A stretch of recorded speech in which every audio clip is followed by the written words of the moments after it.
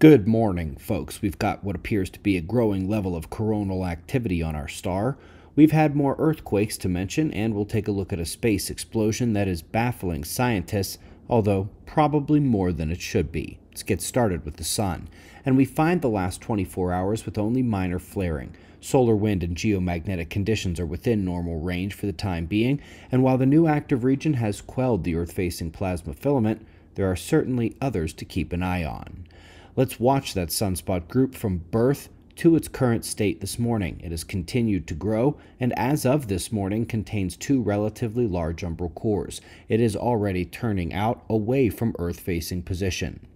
And you can see how the plasma filament now feeds directly into that sunspot group, and behind that you can see another filament turning in, with several more incoming as well. We will be watching the departing sunspots and those filaments as the primary eruption threats today, as well as keeping an eye open for more active regions coming over the limb.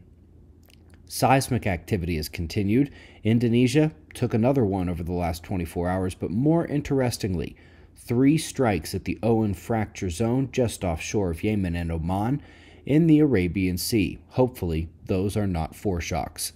Top science news comes as an explosion in space the size of our solar system breaks scientists' expectation of what they thought was possible, the flattest explosion they've ever seen at a star.